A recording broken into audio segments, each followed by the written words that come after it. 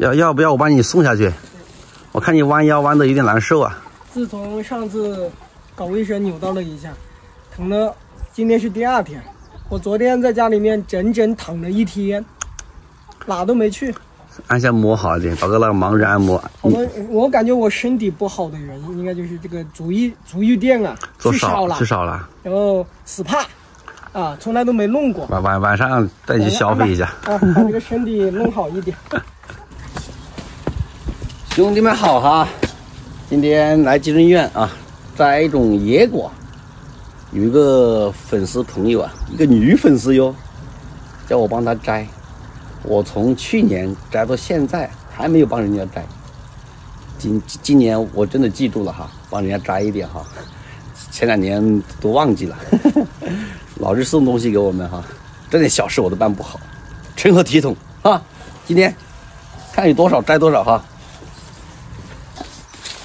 哎，打过霜了，现在已经红了哈。就这个是哈，这金子吧，它好像摘去泡酒的哈。哎，这个东西在我们农村也挺受欢迎的哈，很多人摘去泡酒。今天看看有多少哈，这上面长满了刺，应该农村啊的人应该都吃过吧，很甜啊，这个真的很甜，跟吃糖一样。咱搞一个哈，但里面的籽不好吃哈，要把籽抠掉。来嚼，甜啊！小时候放牛，经常在山上吃这东西。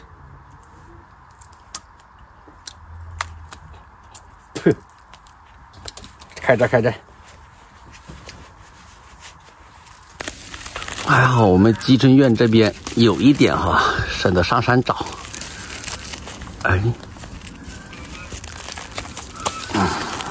这个都熟了哈。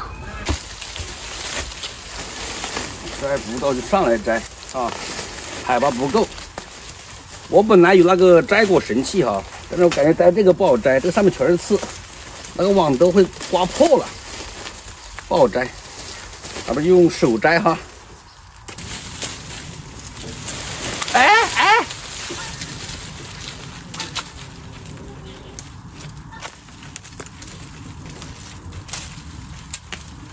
这一块摘完了哈，还好我戴了个厚手套，不然能扎死。现在满手都是刺。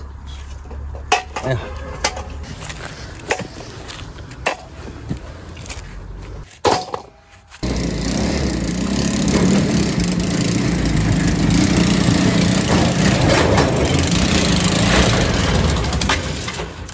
站在山头车上摘哈，这就方便了哈。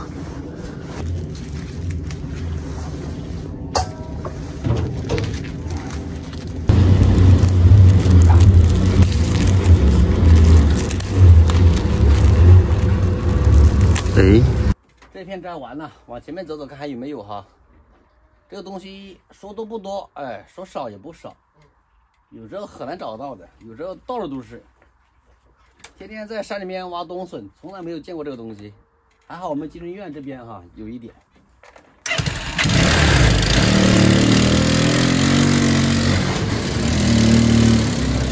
这边有一点，这边好摘哈，不高，长满了。这个好摘。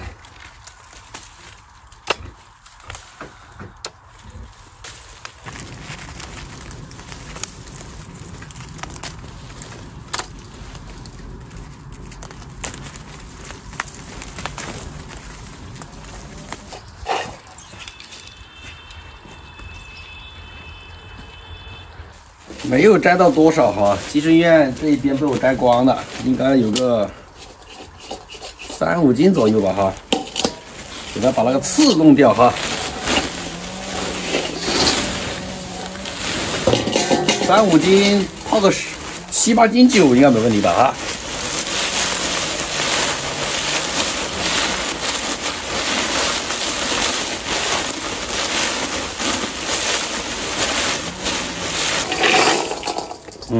干净了。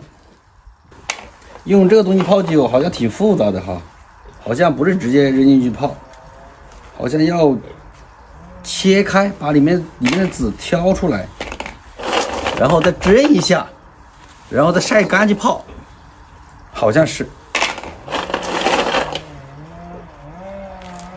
直接扔进去好像也可以，没泡过。这个东西现在好少了哈，很难找到它。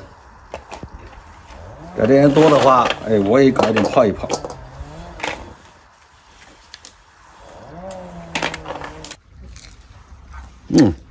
只有这么多哈，没有了。